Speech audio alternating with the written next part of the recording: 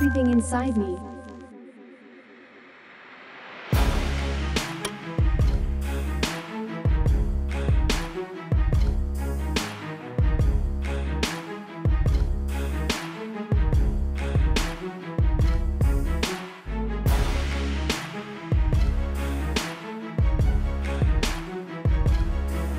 One.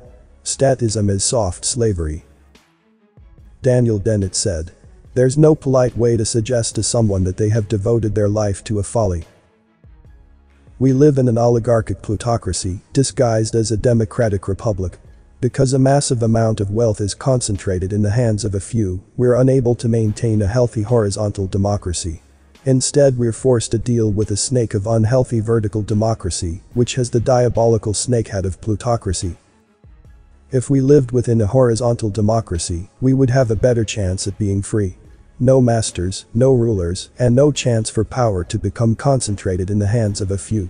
As Edward Abbey said, since few men are wise enough to rule themselves, even fewer are wise enough to rule others.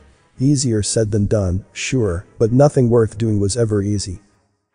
As it stands, it is impossible to live freely within an oligarchic plutocracy. The plutocrats will simply continue buying up power by creating oppressive laws and legal extortion rackets that keep the people without wealth and power in a permanent state of poverty and powerlessness. Add to that the use of lobbyists and a fiat currency based on debt, and you have a nation of hoodwinked debt slaves, soft slavery, under the delusion that they live in a free democratic republic. Before I continue the video, please give a like if you've learned something. And don't forget to subscribe, and also click the notification bell too, so you won't miss any update. And watch to the end to avoid misunderstanding. Thank you. 2. Bipartisan politics makes you close-minded.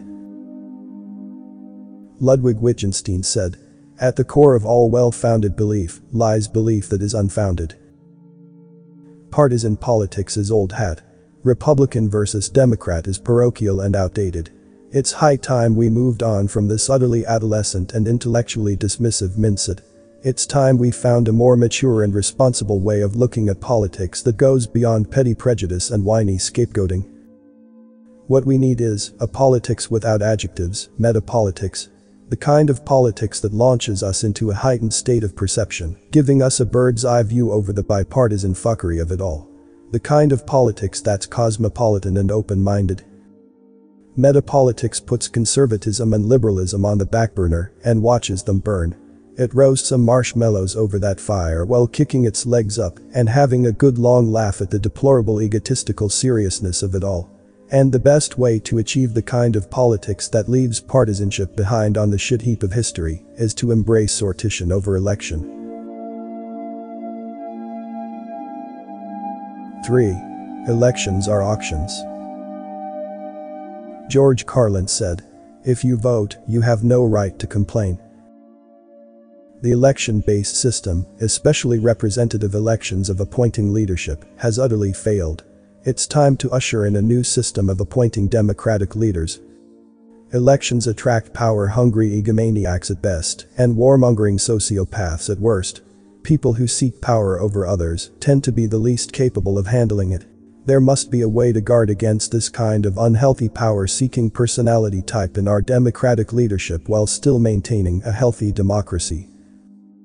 One potential solution is the implementation of a sortition-based system of appointing leaders with assembly powers to vote out bad seeds. A lottery would balance out the system through simple probability, while empowering citizens and preventing power from corrupting, since voting out would be the only time a majority vote would matter.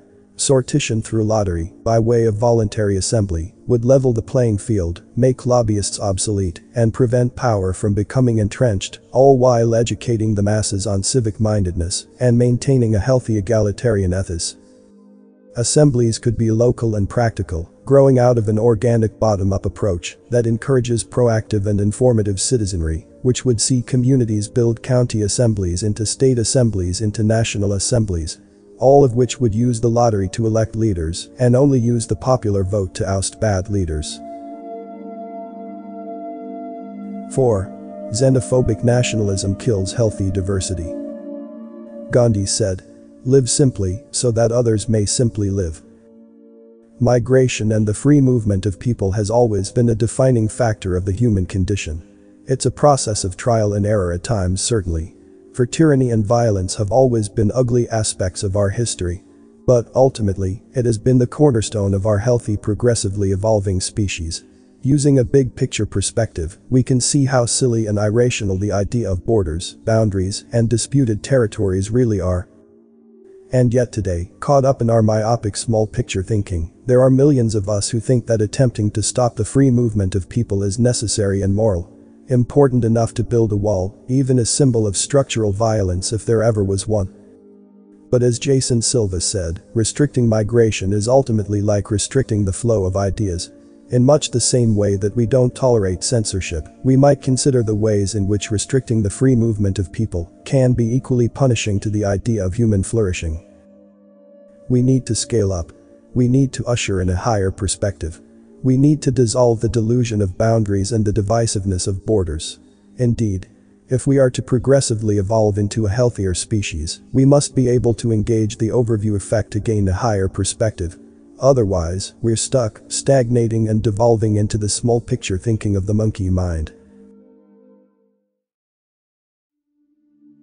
5.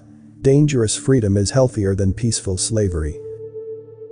Friedrich Nietzsche said, "The secret of reaping the greatest fruitfulness and the greatest enjoyment from life is to live dangerously."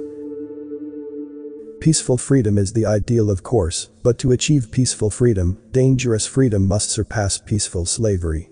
Peaceful slavery is an all too comfortable state, reinforced by extortion disguised as security and oppression disguised as safety. In order to snuff out the covert deceit, in order to reveal the matrix for what it truly is, a little dangerous freedom must be acted out. A little risky red pill popping must replace the safe blue pill popping. Risky vulnerability is healthier than safe invulnerability. Our all too comfortable culture is like an unhealthy tank. It's a militarized comfort zone afraid to stretch itself into something new. It's no wonder that it is home to millions of people who are themselves afraid to stretch their own comfort zones into something healthier.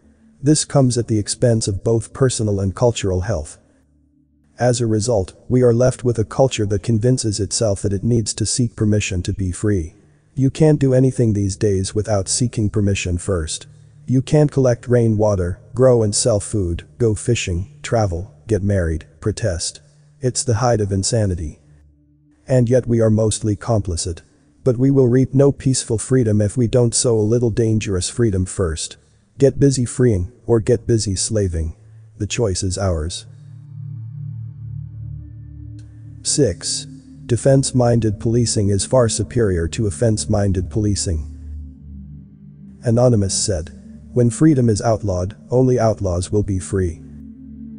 Ill-trained offense-minded policing has led to a corrupt and overreaching police force, hell-bent on meeting quotas that lead to legal extortion. Offense-minded policing leads to militarized policing, which inevitably leads to a police state. And although we're not in a police state quite yet, we're on a slippery slope. If, as Stefan Molyneux said, the law is an opinion with a gun, then it stands to reason that we should check untenable opinions with a tenable solution. Privatized defense-minded policing is that solution.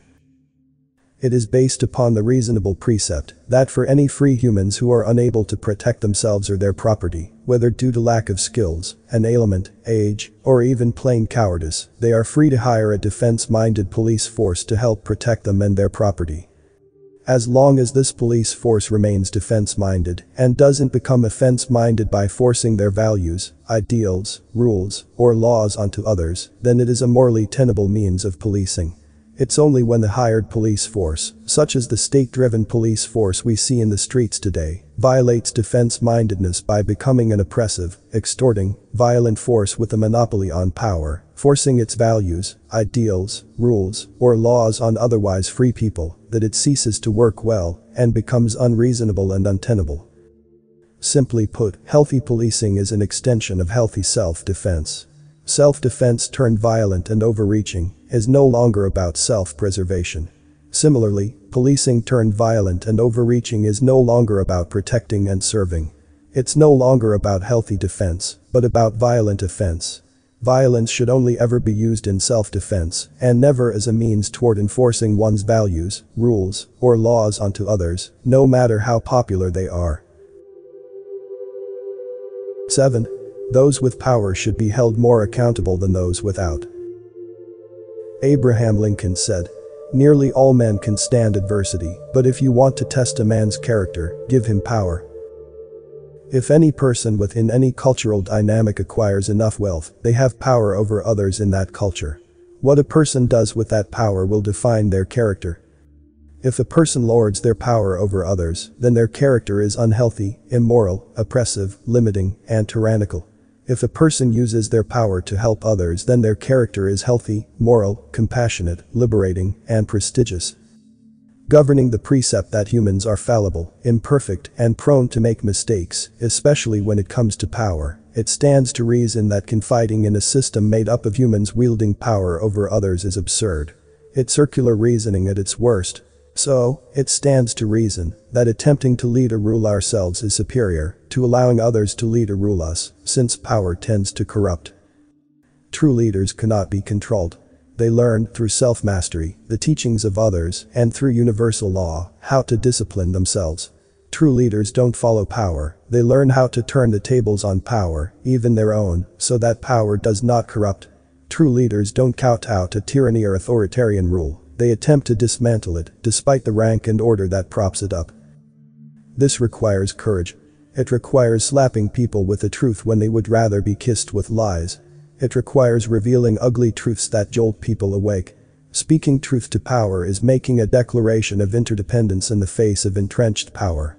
It's counting coup on authority. It's becoming a social leveling mechanism par excellence. As Niels Bohr said, every valuable human being must be a radical and a rebel, for what he must aim at is to make things better than they are. Comment below with more topic ideas for me to discuss. As a lot of care and hard work goes into this, likes and subscribe, let me know I'm doing a good job. All is appreciated greatly. You may not agree with everything from the content I post. Apply critical thinking and use discernment to come to your own conclusions regarding the content. Thanks for watching this video. This Everything Inside Me channel, see you on the next video. Stay safe and healthy.